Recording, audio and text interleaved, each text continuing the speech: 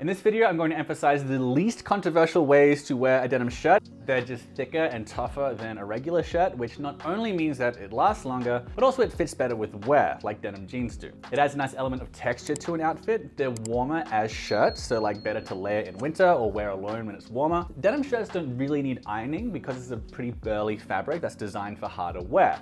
And it's just a really classically American piece of clothing. Despite my accent, I live in the US and I have for 10 years, and I've got that extra fanatical immigrant obsession with Americana that I share on this very silly YouTube channel of mine. I've got two casual options that are both from Flint & Tinder. So I've got a classic 2-pocket button-up they call the Expedition work shirt, and the iconic American-made denim Western shirt that they call the bone button Western shirt. I'm going to mention a couple of other brands at the end of this video.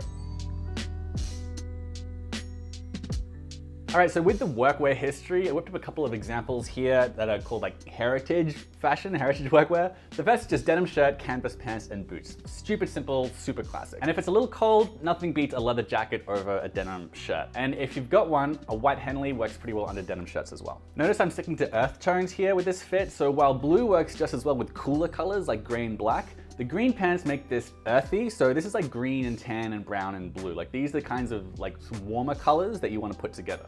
For example of a fit with cooler colors, here I've got it with gray canvas pants and black boots. You can see what that looks like.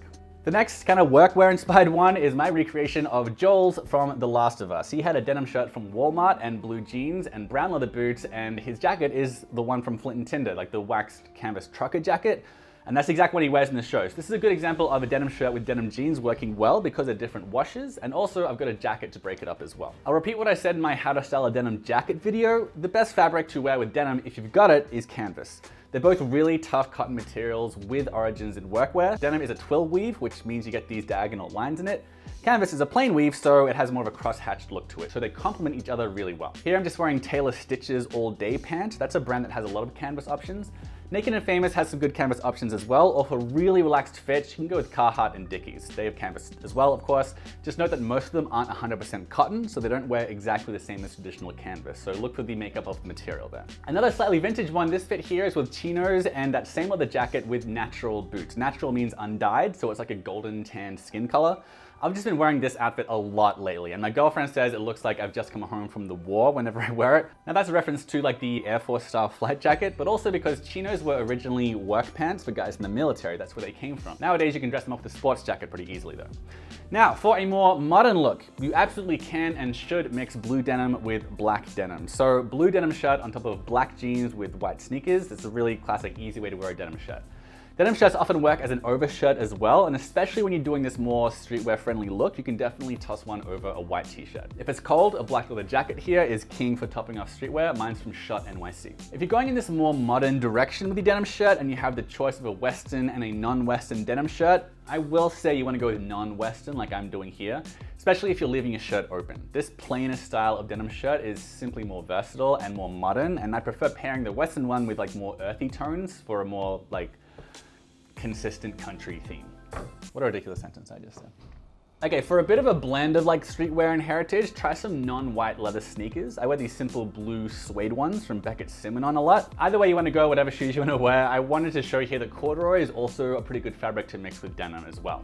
A loose green jacket over a denim shirt is also a really solid choice here. A quick note about denim on denim, I don't love it, but I've done it a couple of times here in this video where the shirt is contrasting with the jeans, and it's especially good if you've got a jacket of a different fabric to add further contrast. Then I think it's okay, depending on your look. And I think that this fit would also be okay with dark wash jeans because the shirt is light and you've got the jacket to add some extra contrast. So here I'm just pairing the denim shirt with some green shorts and rolling up the sleeves. I don't love 2-pocket shirts with shorts. I kind of prefer single pocket like Todd Snyder's, but I think with the lighter wash of my shirt here, it works by making everything lighter and just more summer friendly.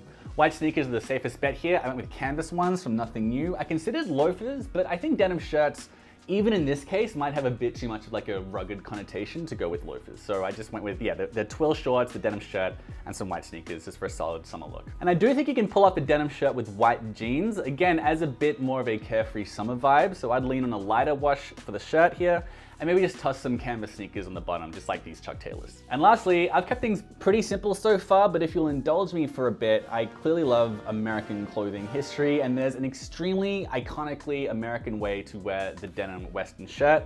which is with a tweed sports jacket. Although in one of these, I am wearing a shawl collar jacket, which isn't quite the same as a sports jacket, but it rocks as well. So that's a very famous Ralph Lauren move, and I'm also aping this old Dustin Hoffman outfit where he wore fatigues and a sports coat as well. And this is like a very un-British, anti-aristocratic use of these fabrics, which appeals to me as an Australian a lot. Like something our two countries share is a delight in thumbing our noses at the norms of the British ruling class. And I'm obsessed with the way that this look brings into the kind of business casual and smart casual arena fabrics that were all for hardy outdoor wear, often for the working class. So like boots, chinos, denim, and tweed. Like it's important to remember that tweed sports coats used to be outdoor wear for like hunting and also for work, which is why it's called a sport coat. And because it's so long lasting, there's really no shame in getting your dad's used sports coat off of eBay for under $100 and getting it tailored. That's exactly what I did with these ones that I'm showing you now. Like when you put a denim shirt under tweed on top of chinos and slim boots, or even on top of jeans and suede Western boots like Ralph Lauren, it's got like a self-aware historical irony that I think is delicious. Anyway, it's just an idea. So in these fits, I followed the following do's and don'ts. Do make your shirt contrast with something else. Pair it with different colored pants, ditto your jacket. Do stick to dark wash or medium wash for your first denim shirt, not like a super acid wash faded kind. Do keep things casual to smart casual. I've seen some guys on YouTube swear that you can wear a spread color, unfaded denim shirt with a suit and tie. That's a bit high fashion for our low-key purposes here. Like I'm really trying to make this video like as simple as I can, despite that whole Dustin Hoffman detour we just went on. God, I'm walking here! I'm walking here! Now for the don'ts, don't get really complicated designs on your denim shirts, like embroidery or patches, that kind of stuff. Don't do denim on denim if it's the same color denim. It's just too unpopular and hard to do well for a guide to uncontroversial ways to wear a denim shirt. I did try it with the Ralph Lauren thing, but generally you want them to contrast. And lastly, don't default to Levi's shirts. Their fits and quality are just too inconsistent. So let's talk about brands. For the Western style, I do really like Flint & Tinder's Western shirt because at 8 ounces, it's thick for a shirt and it is great in cooler weather, and it's made in the United States as well. I've also been wearing their 365 corduroy pants in this and like also their wax jacket, so pretty solid brand. A cheaper option, albeit not as thick or American made, is Wrangler's. They have a couple for under $50. Just make sure you're getting 100% cotton ones. And for a more upmarket Western option, Wythe has a really great reputation for their denim Western shirts. On the non-Western side, a classic pick is Lee's denim button-down, but the best budget one would actually be the one that Joel wore in The Last of Us, which is a Wrangler made exclusively for Walmart.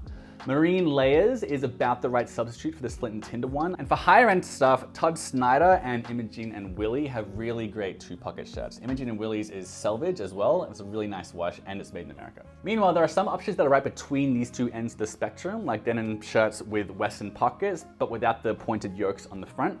So Taylor Stitch's Frontier shirt and Billy Reed's Shoals are pretty good bets. There are obviously a million other brands doing denim shirts, but those ones are pretty solid if you don't want to have homework to do.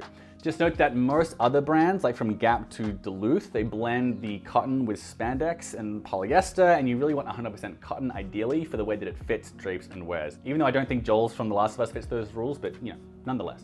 All right, man, that was a pretty quick guide to how to wear a denim shirt, 2 kinds of denim shirts, mentioned a bunch of brands, a whole bunch of outfits. I hope that whatever your style is, you found something here that could give you some inspiration on how to wear the denim shirt. Let me know what you think in the comments below. Let me know how you like to wear denim shirts, and subscribe as well for more stuff on casual stuff that lasts a long time. That's what this whole channel's about. I'll catch you for the next one.